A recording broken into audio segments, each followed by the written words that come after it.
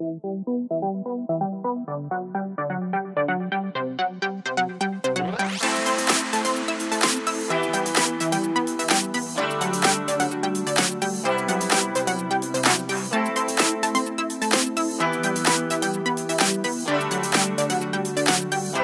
Airgun Reviews. In this week's episode, we're going to be reviewing a, I would say not a classic Daystate, but it's gone out of production now. They did a limited edition run of this rifle, and then they put it into production, and then now it's out of production. I believe it's one of the last rifles before they started to regulate all their rifles as well to be made. So let's get it on the table and see what it is. So this week's rifle is a Daystate Huntsman Griffin. Now this rifle was released in 2015, and the first set of it was run as limited edition. Then I believe it was that popular they decided to run it as a production rifle. The limited edition rifles look very similar to this, but they also had a lighter stock, a lighter grey stock, and I don't think it had a barrel shroud, and the cylinder wasn't silver either. I just think it was the action was silver. This was still all blued. So a few, I believe it was still in 2015, they decided to run this as a production rifle, which then led to this one. So from butt pad to the end of the silencer, it is around 39 inches long, and it tips the scales at 3.5 kilograms. So it is quite a heavy rifle, but it also is nice and compact.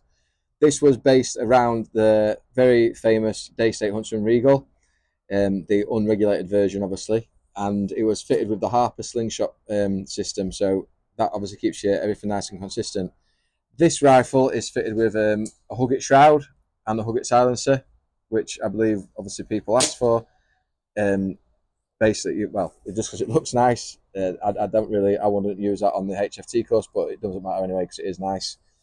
It has a nice Manelli stock. It looks a bit like what they now use on the Wolverine R's with a big thumb hole and a grip. It was designed by Gary Kane, I believe, to start off with, and they took it to Manelli, and Manelli made it. It's got an 11.5-inch dovetail rail on it, so you can fit your scopes on it. There's no attachment for a Picatinny for this as far as I know. It's got a very smooth cocking bolt action, backwards and forwards, obviously, and that's cocks it, which I'll show in a minute when we do the pellet testing review on it. And it comes with a single shot tray, which is fitted on this one, or it comes with a magazine system. Now, it's not the window open system magazine, it's the old rotary one that was on a spring and obviously springs out as it cocks it. When you cock the rifle, sorry, it rotates the spring on a little lever underneath. It's got a fully matched grade adjustable trigger, and it's also fitted with a safety catch around the side. It's very prominent, like on the Regals, backwards and forward, just there. It's got a nice little red dot, which I'll show you also when I spin it round.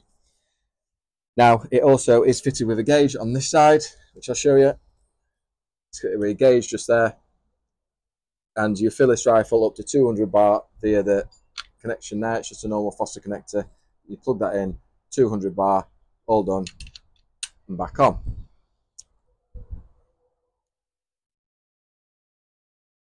So what we're going to do is we're going to try this out with 3 different pellets again, the JSB, QYS and the Bara 8s, the 3 pellets that most people use, and we're going to do it at 30 yards, and we're going to see how effective this is.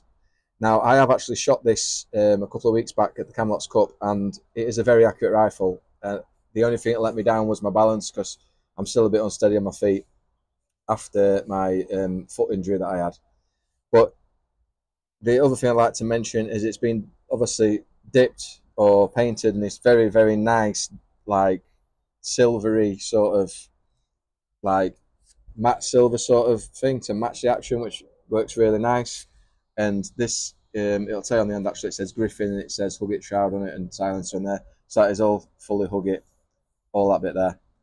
The other thing I didn't mention, so I forgot to mention this, is it's got an adjustable hamster, which is here.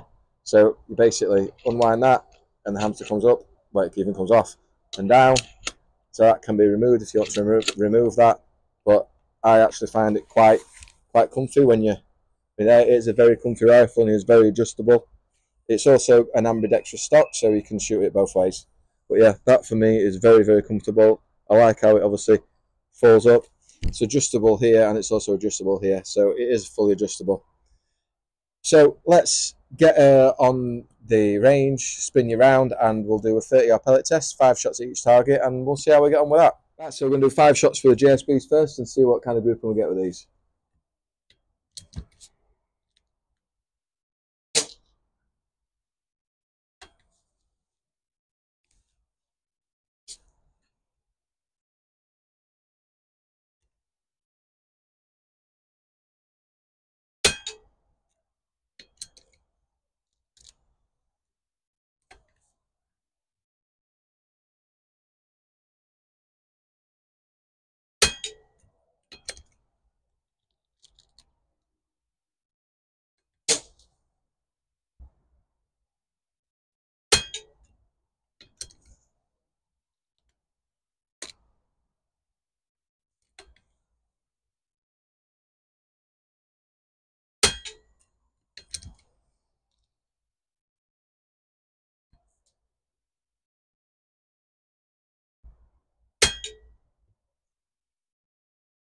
Right then, so we'll do the QAS now.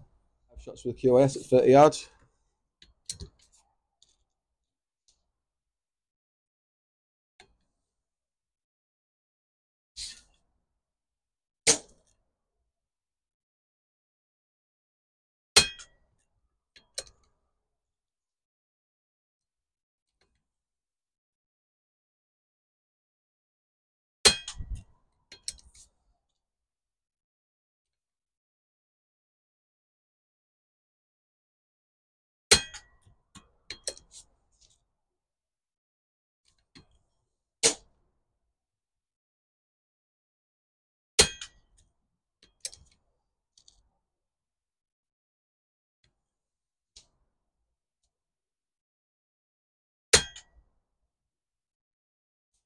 And now we'll try the Bara 8s.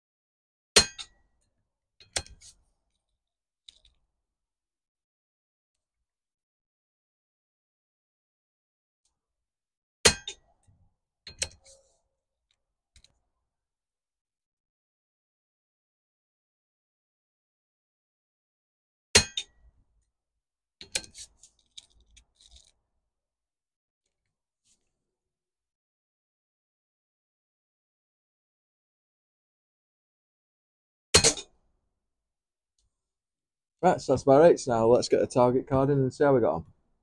Right, so the pellet test results for the Daystate Huntsman Griffin. Now, this has got a Wolfer barrel on it, I believe. So normally they aren't that fussy. I know it's like I said, it is a bit windy again today, but that's the results. I'd say the JSB won it by a country mile. There's got one little flyer there, as they'd be saying hollow. QIS was all over the place. Now the Bara 8s, I've got 2 flyers there, and then obviously that would have been a thumb hole as well, but I reckon them 2 flyers possibly could have been me. And then it would have been between the JSB and the Bara 8s, which I probably reckon if you take that group and that group into consideration, I reckon it would be the same, and I'd write the QYSs off. Now, these guns, like I said, they've gone out of production. They come up, you know, they are quite rare, I believe. There's not many of them come up for sale anymore, and the people that do have them keep them, and I can see why.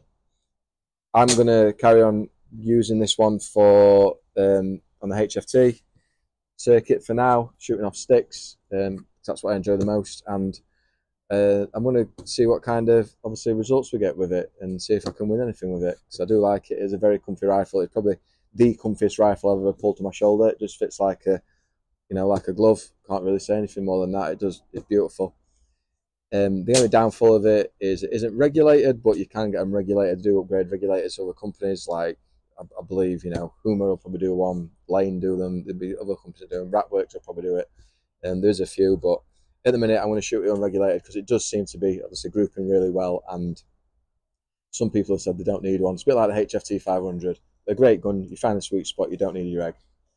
So yeah, marks out of 10 as a target rifle. I'm going to give it an 8. Possibly could go up to a 9 depending on how well it shoots in the course and if I can get used to it or not. But like, that's probably the gun behind the person. It isn't the gun. And that's about it, guys. So thank you for watching this review on the Daystate Huntsman Griffin. It's much appreciated. If you liked it, please like, subscribe and share, and hit the notification button because it really does help the channel. So cheers, guys. I'll see you next week.